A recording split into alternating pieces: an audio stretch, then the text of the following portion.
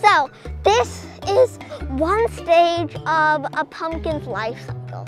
One, it has its flower. The flower is very beautiful, see? With yellow, and then like it's shaped like a star, right? But very soon it'll die, basically, but it's for a good reason. Because the pumpkin, that tiny little pumpkin, is starting to sprout. It'll become a green pumpkin like the one hidden in the bushes, right, like camouflage. So, but then there's another reason why flowers might die. And can you guess it? It starts with a B and ends in an E.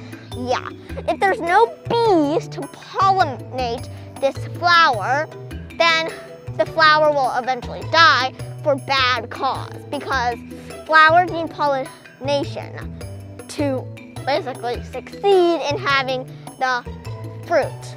Also, talking about fruits, many people say that a pumpkin is a vegetable.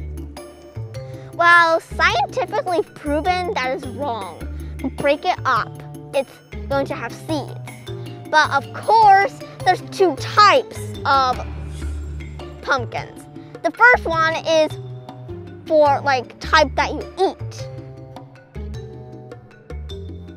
Then there's another type that is going to be like the Halloween decoration kind, when you carve it and then so that you can put a candle in it. So, wow, pumpkins are awesome, and you have the hard choice to decide whether you want to taste it or make it a beautiful Halloween decoration.